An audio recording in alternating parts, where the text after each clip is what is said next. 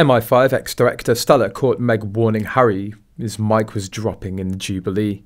"Harry, your mic's on show." Many sources claim that Meghan and Harry were both wearing microphones during the Platinum Jubilee, which would explain why the other royals stayed away from the couple. Of course, most of the royals were incredibly busy during the Queen's Jubilee, but the late Queen still sent people to monitor Harry and Meghan. In addition to Lieutenant Colonel Johnny Thompson, there was another formidable figure behind the Harkle's seats, quietly observing them, but Meghan probably didn't know her. Although the Jubilee incident was a long time ago, a clip from the event was recently unearthed showing Meghan reminding Harry that his mic was about to fall out of his suit. "Harry, your mic's showing," Meghan whispered with a glances and spots it. Then Harry tried to push the mic deep into his shirt.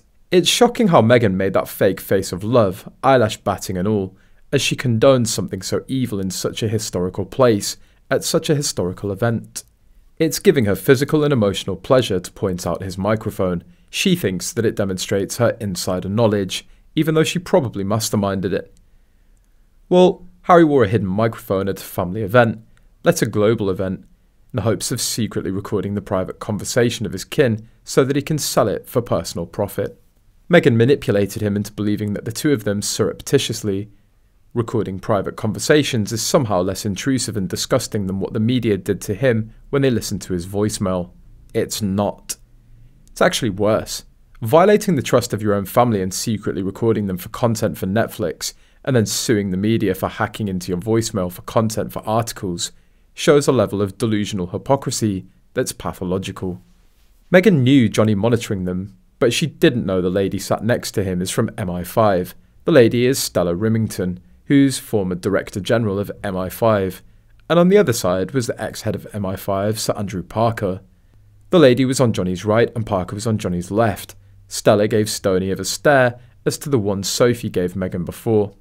Ever wondered why both Johnny and Sir Andrew Parker, ex-head of MI5, were sitting directly behind them? Coincidence? No, not a chance. That really shows how serious the security breach was viewed by the family in Buckingham Palace to have them both surrounded. It was MI5 and MI6 who were concerned that Harry and Meghan had turned into a massive security risk. They had access to all sorts of conversations, even if just by hovering around high-level people who might be casually and quietly discussing matters of state.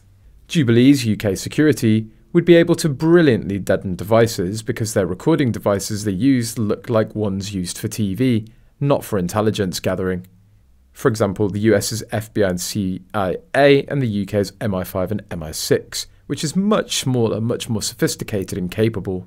Also, while waiting to enter St. Paul's Cathedral, a recording device was clearly visible on Meghan Markle. A black cord was running from under a hat to under a collar, and she kept fiddling with it before they entered the church. Also, a profusion which resembled a nipple was visible on the right side front of a dress, probably a microphone. They both kept fiddling with whatever they had concealed during the ceremony.